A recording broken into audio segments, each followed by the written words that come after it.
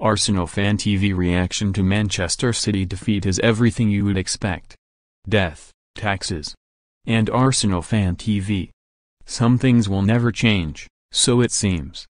After 22 years of Arsene Wenger, a new era began at the Emirates Stadium on Sunday.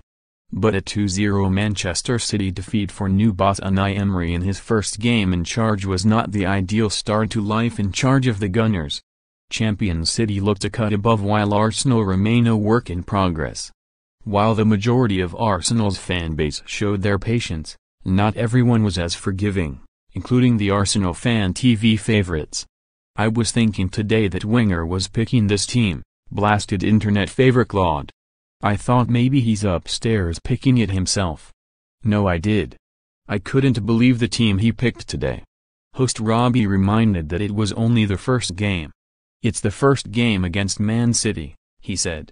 "It's the first game." But regular guest Claude was seemingly having none of it. "You don't see it, it's just the first game. But we haven't got the players. We haven't got the players. You don't see it, do you?" The team selection today was ridiculous. Arsenal travel to Chelsea on Saturday. And the Gunners faithful will be hoping to have more to cheer about then.